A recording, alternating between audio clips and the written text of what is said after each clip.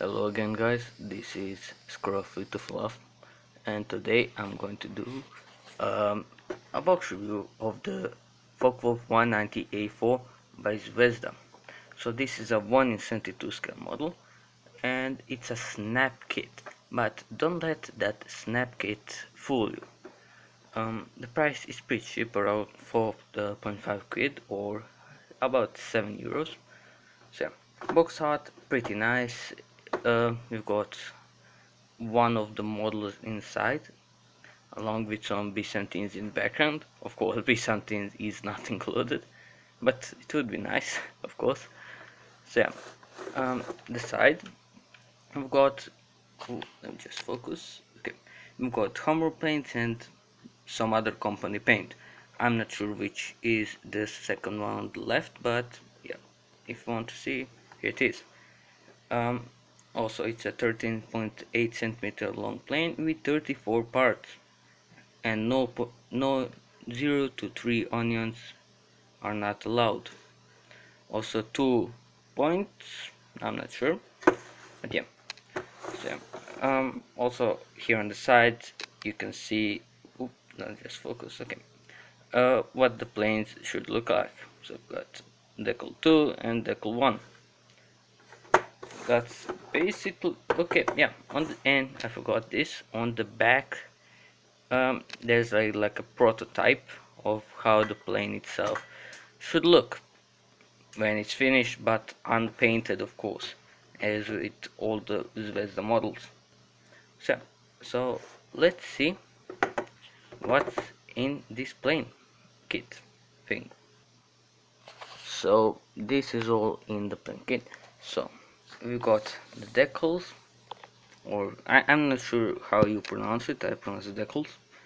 Then, classic warning things, nobody cares. The instruction sheets, A4 paper, and it's folded like a booklet. The transparent sprue, and the bag with 2 gray plastic sprues. So I'm going to watch the instructions first, then the plastic, the transparent plastic, and then the decals.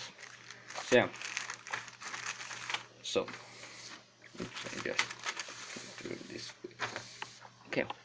So the instruction sheet is printed in A4 paper. The paper is standard quality, I would say 80 grams per square meter. No, classic paper. The instructions themselves, they have a little bit of history, not as much as Revell, I would say. It's not like I would say Revell has a lot of history on every plane they have in their lineup.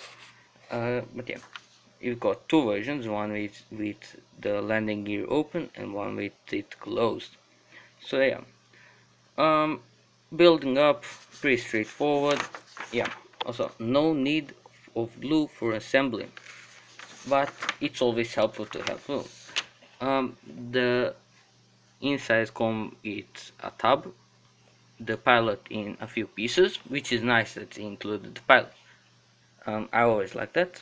So here are the instructions, pretty straightforward, classic 1 in 72 scale model.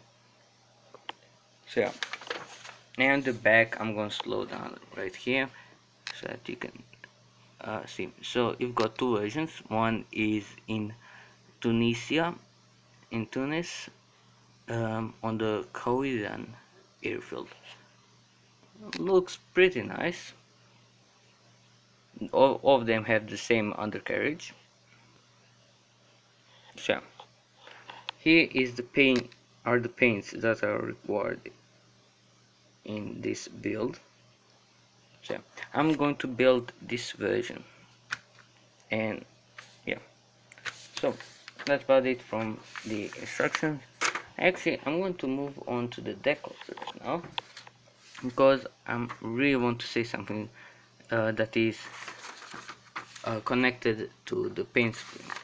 So yeah, the decals themselves, and just focusing right here, are pretty good quality. The only problem is that I can't really show it here, but there's that fine film all around this decal, with hole. And if you put gloss varnish, it shouldn't be visible too much. But if you don't put, I'm not sure. I want to focus in so that you can see it. No, you won't be able to see it. But yeah, the text, even the small bits, you can see my finger. I've got a really small finger, but they're actually pretty visible, which is really nice. So yeah. Also, they included the decals for the control panel. Okay. Also, another thing you may note is this. Now, those are swastikas, which is a nice touch that I added. I usually don't see swastikas in Zvezda models, and especially in the Stuka. I wish the Stuka had um, their how is it the swastika, but it doesn't have. Stukas always had swastikas. Actually, every German plane, if I recall correctly, had them. So yeah, nice touch. They added them. I noticed, actually, this is fun stuff. On a review channel, the review channel is German, and they cut the swastika pieces out of there, so it doesn't exist. So yeah, pretty fun story there. So yeah, the decals pretty good quality. Oh, but okay, I just focusing on the swastikas don't seem very quality. I'm not sure. I might use them. I'll see you later. So yeah, but all else awesome. I like it a lot. So yeah, let's move on to the plastic pieces. So we've got two sprues of gray plastic. So I'm gonna go over this sprue first. I think it's sprue, yeah, it's sprue A. I should focus by hand. Let's focus. Never mind. It's sprue A. I can read it. You can read too. Okay. So yeah, sprue A. Just put the sprue B. So yeah, from the front, overall quality I'm really satisfied with. Zvezda has really improved their game, and the pen lines are visible, and the whole model is really nice and crisp. In the palette, in a 1:2 scale, is really nicely modeled and detailed. You can see here. I mean, this is very small. This is compared to my scalpel. Look at this. This is small, really small.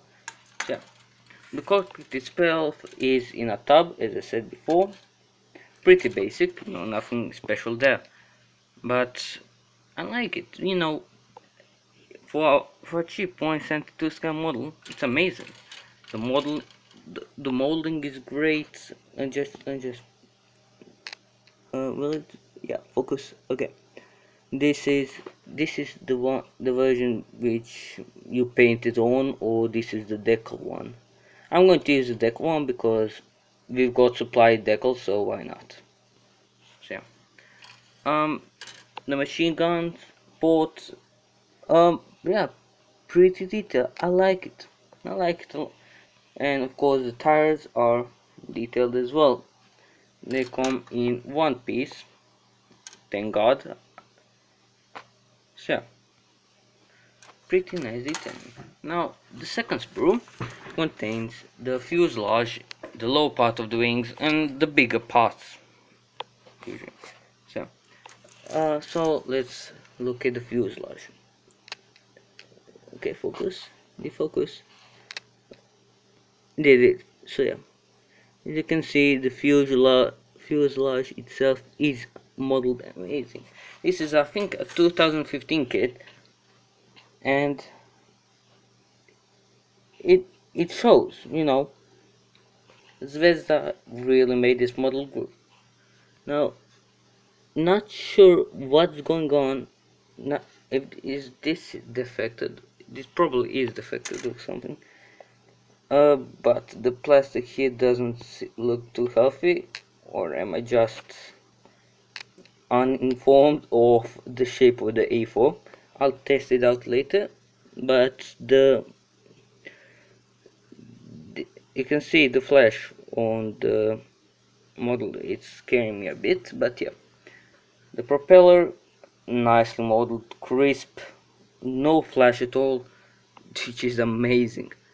The second part of the fuselage, same story as the first one, amazing molding. Also the landing gear part, the holders, great work. So yeah, all alone I'm very satisfied, but there's just one thing missing, and well, there is tab for the pilot cockpit, but no detailing. I'm not sure if this is going to be visible, probably not because of the pilot tab, but yeah. So yeah, I'm going to sum it up now, and see you in a sec. So yeah, the Focke-Wulf 190 A4, it is a must buy. The molding is amazing. For the price of 4.5 quid, it's pretty darn cheap. And this snap fit, you can see the detailing of the plane itself is really great. The insides of the plane, everything is quality, you know, for a model that, of course, the Focke 190s are probably arguably the most produced models of all time, but this is a kit that is a must buy, and I highly suggest it. I'm going to probably make videos at the end showing it off. So yeah, I hope you enjoyed this review. Don't forget to like, share it with your friends or whatnot, and yeah, stay tuned for more reviews, models, and whatnot. I don't care. See you again. Bye bye.